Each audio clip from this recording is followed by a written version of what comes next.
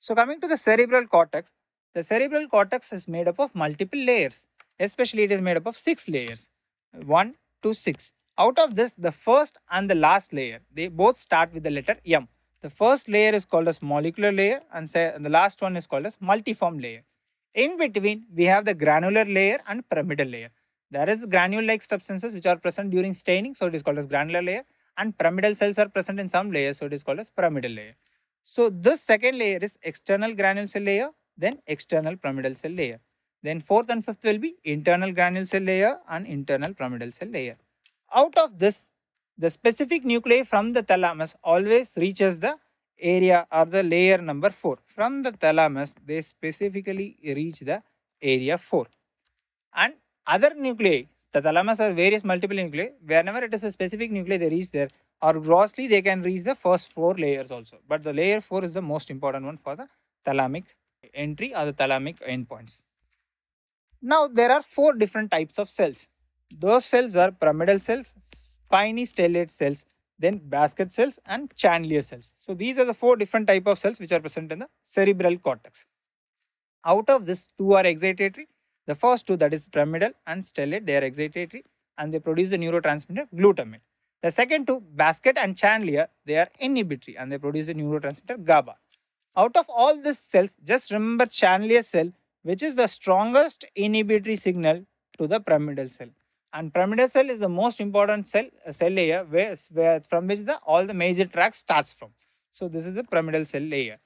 Then coming to the other regions, whenever we talk about a cerebral cortex, suppose this is a cerebral cortex, and the specific areas are mapped like the motor area, then the sensory area, then the visual area, auditory area. But rest of the regions of the brain, there is a huge chunk of brain which is like a gray zone. There is not specific nuclei present.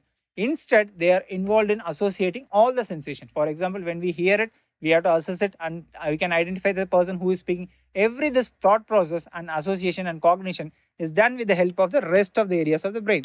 The specific nuclei occupies just 20% in the brain. The rest, everything is the association areas. So there are several association areas and all their functions are very important. These associations areas are the ones which is involved in cognition function. What is cognition? Understanding the external world is the cognition. So whenever there is a damage to these association areas, we obviously will land up in some kind of disorder. Already we have seen in the sensory system, whenever the somatic sensory area is affected, the person has presented with hemi-neglect syndrome also. Now specifically which association area is involved in that, we will going to see. So coming to the first association area, the frontal association area. The frontal association area is very much involved in the behavioral aspects. Suppose you are in a home and you are partying. You will be wearing your dresses whatever you like you will be wearing a shorts and a tees. But whenever you go in for a wedding or something, we will dress up nicely. So the same person's behavior is changing according to the social context. That is why frontal lobe is one of the most developed lobes in the human brain compared with lower animals, and it is involved in the behavioral aspect. So if the frontal lobe is damaged, there is a case of Phineas Gage. It is an historical case wherein the person frontal lobe is affected because of the severe injury through a steel rod. He is a very good intelligent scientist who used to do all the railway tracks. But during a blast of the railway track, what happened is there is a steel rod which has penetrated his frontal lobe. After this injury, what has happened to him?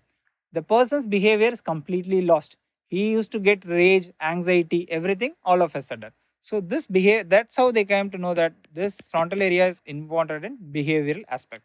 And it is also involved in working memory, especially the prefrontal cortex is involved in working memory. Working memory is, suppose if I tell you something and you remember it for a very short of time by repeating it, that is working memory. Now coming to the next lobe, frontal is done. Now going for the parietal.